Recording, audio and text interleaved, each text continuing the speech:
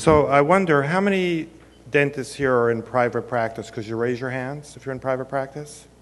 Great. So it's mostly an academic audience, and my lecture is toned toward private practice. I'm going to teach you a model of dentistry that I think is the future. Some of the speakers have talked about diet and changes of lifestyle as being important, and I'm going to go a little further with that. But basically, I'm in Tribeca in Lower Manhattan, and I've been doing this for over 30 years. My practice is $2 million a year, and I work 3 days a week. So as private practitioners, if you're looking for a model that will attract a really high-end clientele and not lock you into the PPO or DMO or whatever your country's government dental plans use, as a very international clientele I've noticed. But in every case, we as dentists are still businessmen if we're in private practice. And so if you are going to work in a fee-for-service practice, you are competing in the world now, and you have the choice to discount your services through some kind of insurance plan you join, or you can go for a high-fee, high-quality environment where you can really interact with that patient and learn to do something more quality. So hopefully this will be stimulating to you, and you will learn terminology that in the world of the internet now, when patients come up to you and say, do I have a cavitation, or is there anything wrong with mercury? You don't just turn around to that patient and say, you don't know what you're talking about, I'm the doctor, because that's the quickest way to lose a patient, particularly a well-educated, cash-paying patient. So hopefully today, if you come away with nothing else, and you don't even believe me, that there's opportunities out there, you're going to learn some new terminology so that when that patient turns around to you, you at least can, a little light will go off in your mind and you'll say, well, I understand what you're talking about, and hopefully you'll learn to address it. Now, I'm going to be giving this lecture in 2 weeks at Columbia to the dental school. I've been an alumni there for 30 years. It's taken them 30 years to allow holistic dentistry into the American dental schools, which has been very frustrating because I've been knocking on that door for a long time.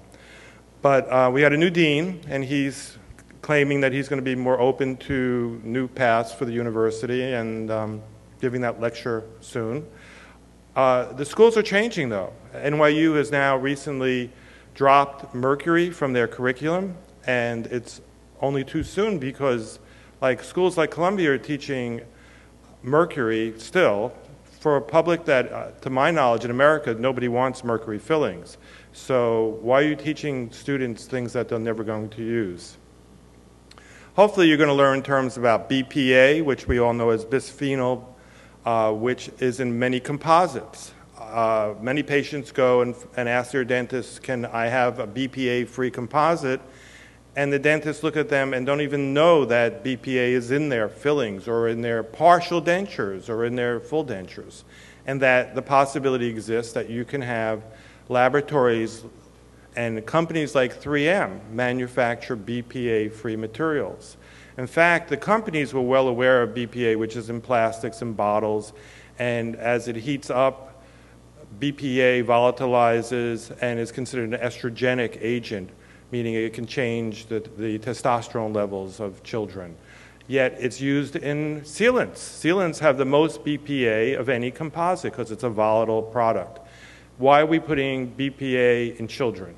So 3M and many of the other companies now are changing over to BPA, and it's a simple thing when you buy your products to ask the manufacturer if they're BPA free.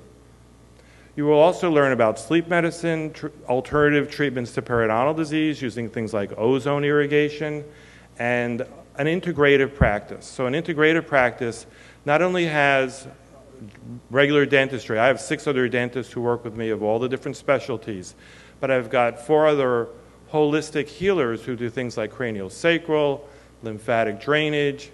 In the past, we've had acupuncture, and we do nutrition. Dentistry is changing, and we are educators, but hopefully we're educating toward the future and not just repeating the same information about mercury and things that the dental profession has been using forever. The world is changing, and medicine is changing rapidly in this country too. I'm addressing this to my understanding of American-trained dentists, and correct me if I'm wrong, that in the world it's the same thing. If you're dealing with an educated population, they're in medicine, it's the same thing. They're looking for functional root cause resolution of disease, where you use preventive procedures and not wait until the disease is fixed. In dentistry, that means we're not going to be carpenters anymore of teeth or just tooth carvers. We're actually going to be doctors of the oral cavity. So that implies that we are responsible for doing oral cancer screening. And I would say the most powerful thing you could come away with today of what I'm going to talk about is what makes me a holistic dentist is, I'll tell you a story. I don't know if you know the actor William Dafoe. He's been out there a long time, probably in a lot of Batman movies. He's a very famous actor. And he came to my office recently, and I said, "Why did you want a holistic dentist?" And he grinds his teeth, and he's looking up. And then he says, "Doctor, because of your intentions." And to me, that was so powerful. Why are my intentions any different than any other dentist out there? And as I thought about it, I sort of made some sense, because just after him, a patient comes in who's a new patient who came in with a deep cavity and a virgin tooth. The previous dentist looked at that x-ray and immediately said, "You need a root canal." Well, the patient didn't want root canal. Root canal's getting bad press. We'll talk about that later. So the patient came to me, and I excavated it, put an IRM. Tooth was spent a couple of weeks later, filled the tooth with a composite, and the tooth was healed, and the patient was very happy. The patient comes in all the time saying, they told the dentist, "I don't want mercury." The dentist look at him and say, "Shut up, you stupid, I'm the doctor." And the patients come to me. If you continue as providers to do the same old model, where you are the doctor and the patients are the victims, you're going to lose your business. And yes, you can discount your business till you're giving it away for free, but as a dentist, we still have the same obligation, the same clinical need and effective malpractice, whether we're getting paid $1 or $1,000 for that procedure. So why not get paid $1,000 and do it well? And to do that, you have to educate your patients. You have to not just pull out the drill or the injection. You got to spend the first 15 minutes shutting up and listening. So I consider myself a tooth whisperer. So the first thing I do is just listen to people, and rather than shouting at them that I know the diagnosis and this is what you have to do, I just listen to them, and I think that's a great thing.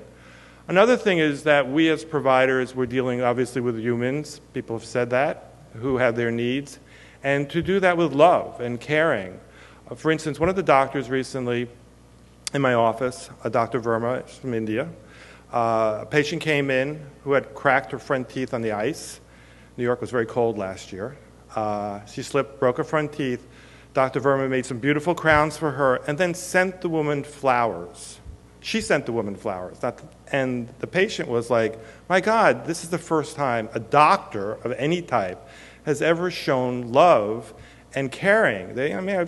We can all make great crowns, hopefully, but this is the first time that a doctor showed some real sense of caring. So I really believe that intentions and the way we present is a future model, doctor, of how dentistry should be, although I appreciated your points.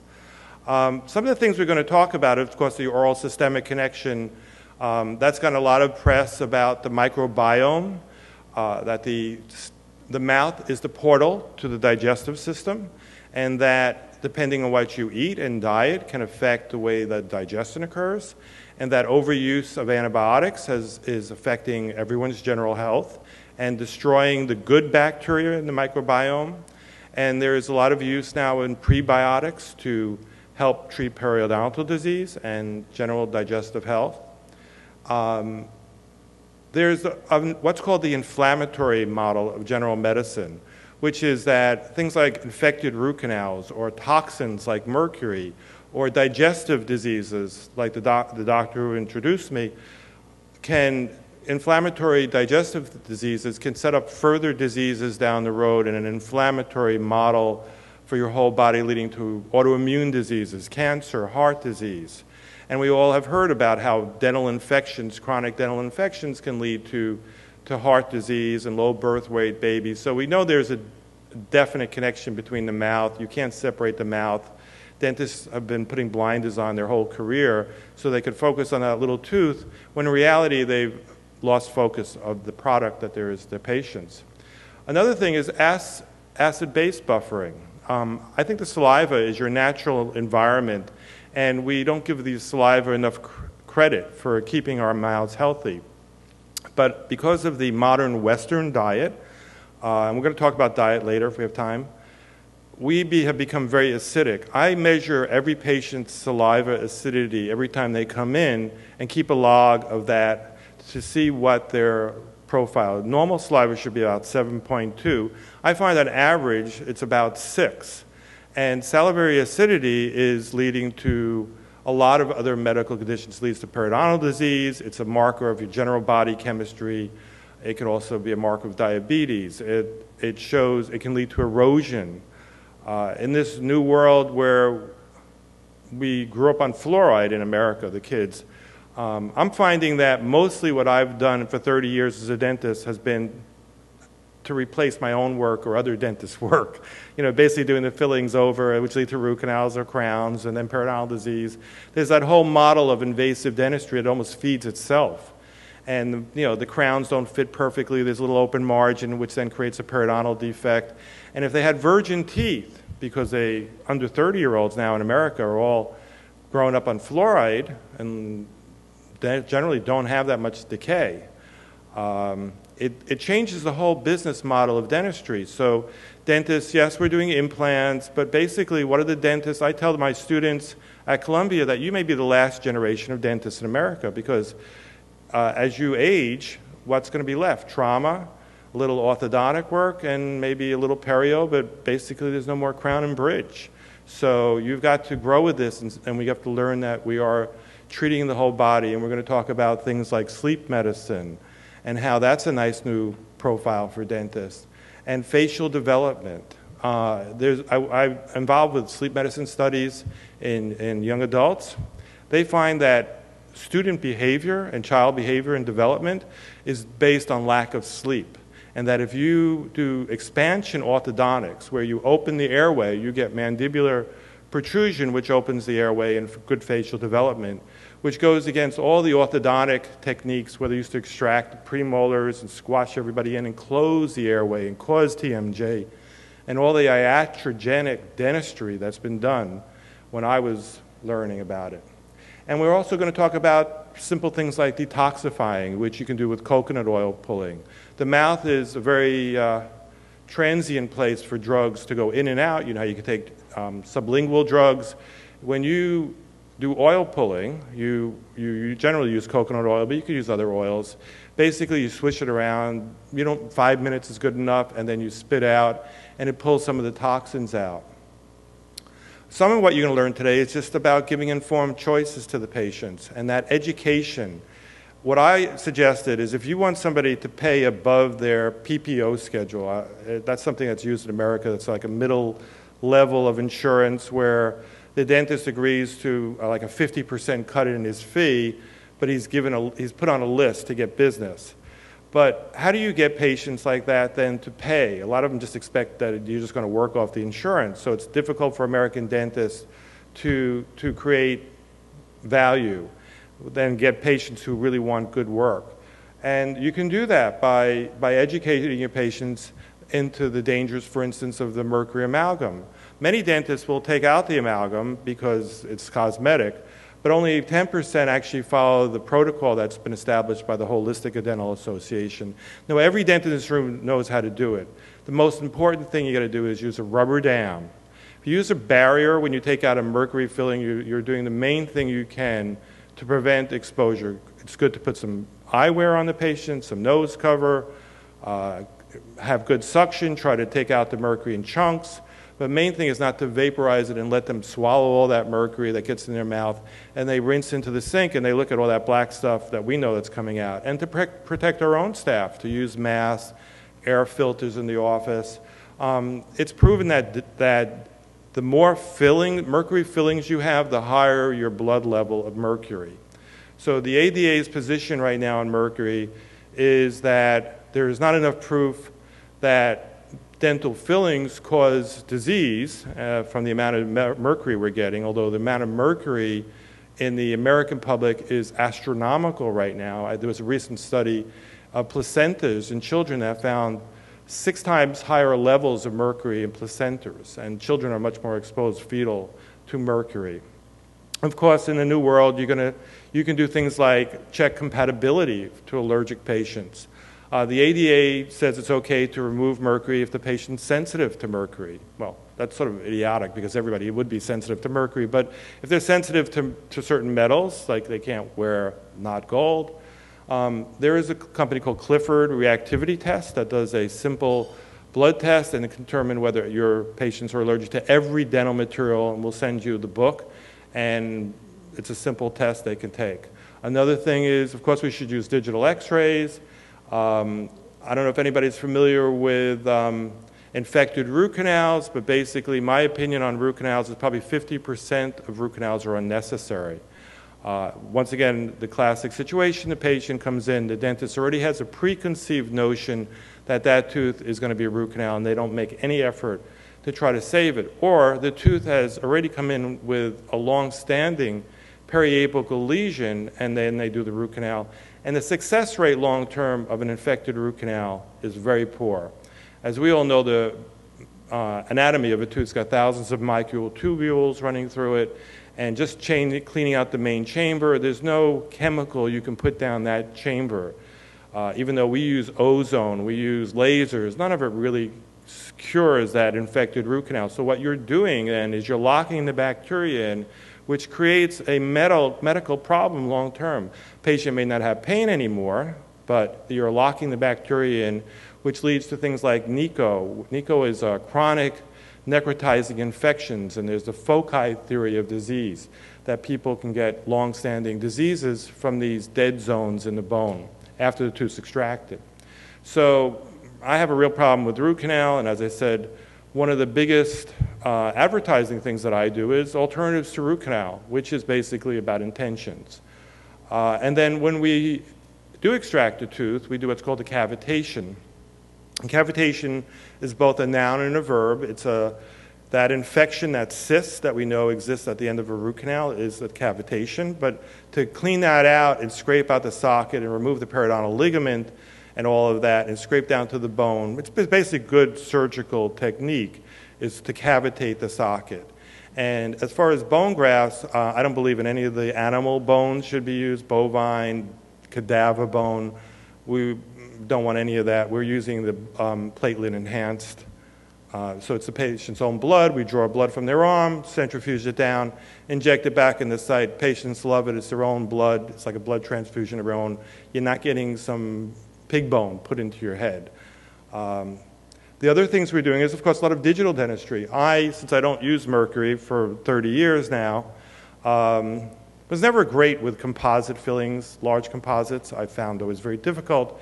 And for a while now, I've been doing the CAD/CAM system, which of course is somewhat expensive, but there's a new one I'd like to recommend, which is the 3M scanner, which is an open platform, and you can use it for dentures and other kinds of restorative, but it will go directly to the lab. But I have great luck now with the Roland milling. It uses a lava block, and the whole system, you can get a scanner with a miller from Benco for about 40 grand, which is about 1/3 the cost of the old Sirona, Ceric, and Henry Schein systems that are out there. And that's going to really save you a lot of money. The blocks are very inexpensive. The nice thing is the lava block is a hybrid material that uses both resin and porcelain, so it's more biocompatible than your strict porcelain. You can make crowns, single crowns, inlays, onlays.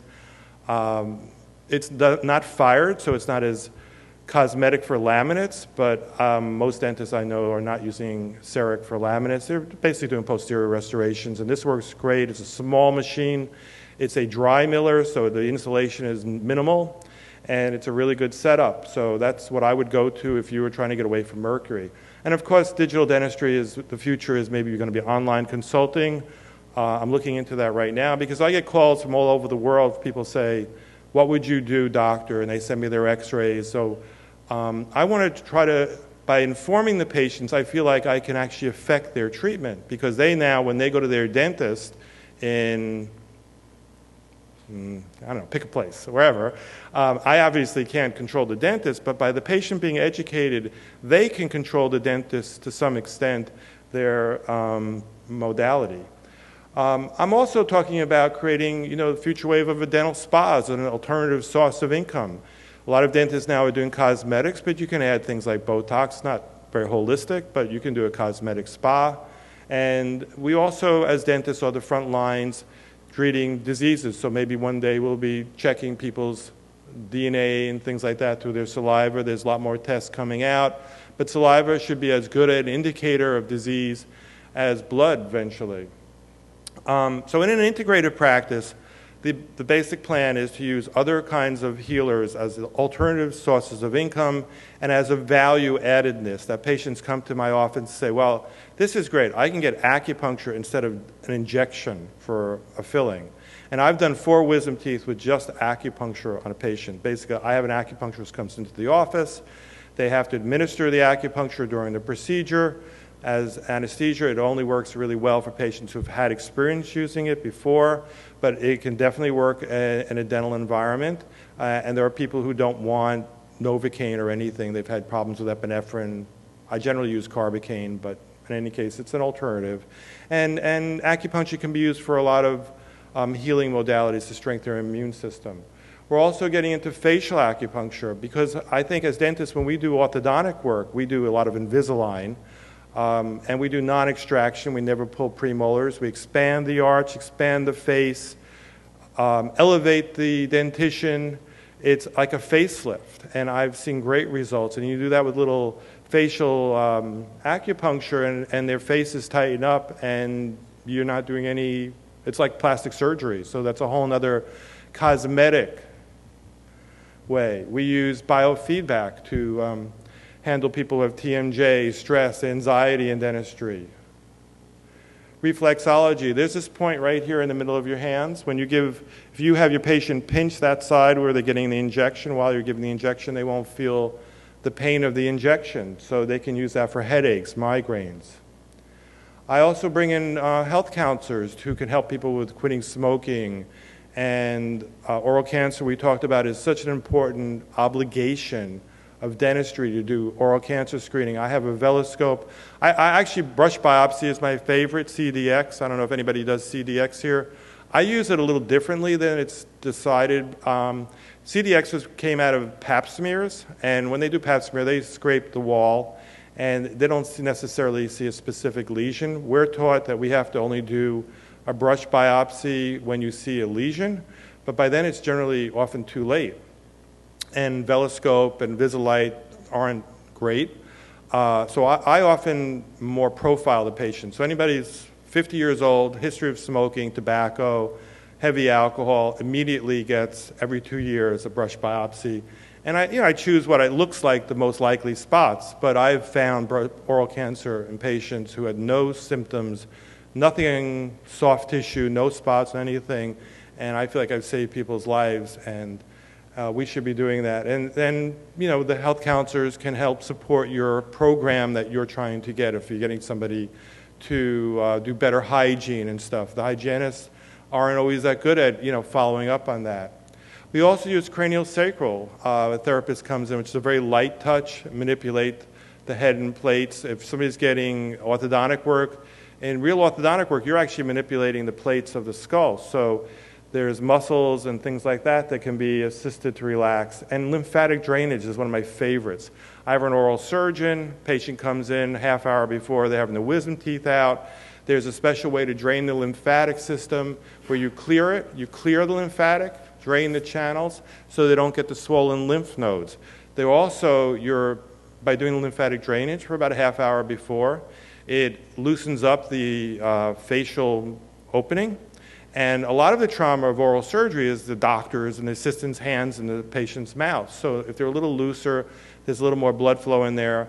Pre-surgery, they get better healing, and a week later they come back and it helps drain off that lymph node and stuff. So we do a pre and post lymphatic drainage. People ask, well, how do you charge for that? The health service people are on salary, and we do charge for it and sometimes I'll throw it in as a give it, just as a nice thing if somebody's got a problem. But we do charge for it. And other thing is myofunctional therapy, and I was talking about sleep medicine and how as dentists we can get so much involved with snoring and sleep apnea. I do a lot of studies on that, and we teach people different ways to speak, and we have functional therapies.